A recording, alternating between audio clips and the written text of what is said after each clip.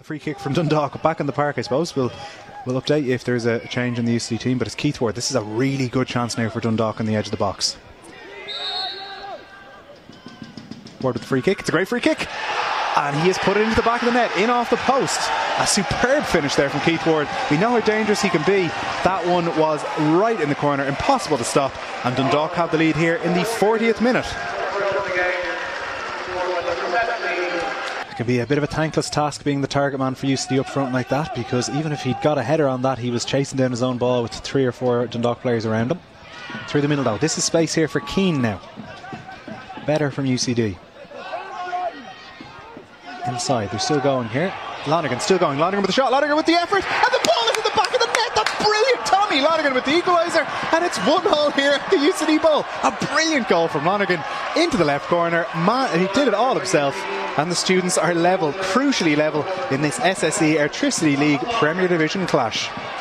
Now, it is a Dundalk throw, but there's not much movement here, so they're under a little bit of pressure here. Eventually they have to go long. And it's headed on. It's a lovely ball. This is a chance for Dundalk because they have O'Kane and they've Ward inside. UCD back at 6s and 7s here. O'Kane still going. Gets it inside towards Ward. Ward is there. Puts it across the edge of the box. Bradley with the shot, with the goal, and the ball is in the back of the net. An excellent goal. Really instinctive stuff from Dundalk. They just broke really, really quickly and they put the ball into the back of the net there. UCD were in big trouble, but great play by O'Kane on the left hand side there to keep the attack going and to get that goal. Dundalk have the lead once more. Todd. Ball forward for Duffy. Flag is not gone up. Dundalk were looking for it. And here's Keane now chasing down the corner. He's going to need support, and indeed he has Duffy behind him. Duffy, decent on the left boot. He scored from this kind of range this season, but he plays it inside to Brennan. Edge of the box, chance for Brennan with the shot. Brennan does shoot. Oh, that took a touch just before it reached Nathan Shepherd. It hit the ground, bounced up, and he looked a little bit anxious as that ball flew by him. But he did get a crucial touch, and it's a corner for UCD. Good piece of play there by Sean Brennan. Yeah, you can see in the replay it just bounced just before it reached the goalkeeper, and that seemed to just slightly confuse him or put him off. He wasn't sure what way he was going to come off the surface. So it is going to be a rare corner for UCD in this second half. Shepherd now at the ball at his feet for Dundalk as the fourth official prepares the notice board. Put us all over Mizzy. Let us know who's coming on for Dundalk. Sean Brennan though is broken through. A lovely touch by Lonergan. Still Brennan, still going. Plays it out here to Duffy on the left perhaps. Does it on the right. It's a goal for UCD. A brilliant finish by Duffy. And we are level in this game. An absolutely superb finish. We go right behind it in the commentary position. And the students are level in this game. Brilliant stuff.